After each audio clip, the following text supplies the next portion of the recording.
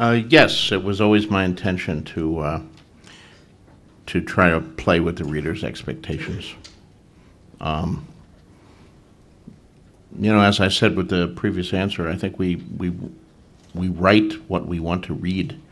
Um, I've been a writer a long, long time, but even before I was a writer, I was a voracious reader. I still am a voracious reader. I get sent many, many books for possible blurbs or endorsements. Virtually every fantasy that's published in English seems to find its way to my door before publication. And of course, I still read myself constantly when I travel with a full Kindle. Books I buy at airports. I can hardly go into a bookstore without emerging with a book or two. So I read a lot, and what I want as a reader is books that surprise and delight me. There's nothing that bores me more quickly than a predictable book.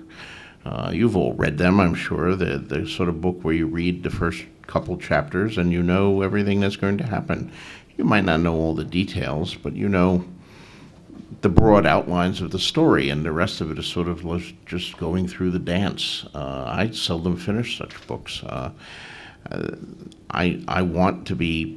I want to not know what's going to happen. I want to turn the page with increasing fever to line out what's happening next.